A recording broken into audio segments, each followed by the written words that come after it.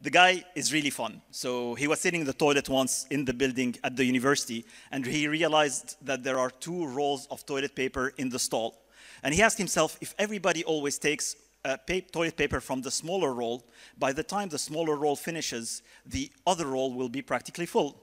But if people always take from the bigger roll, then it becomes the smaller roll and they take from the second roll. Eventually, by the time one of them is empty, the other will be practically empty.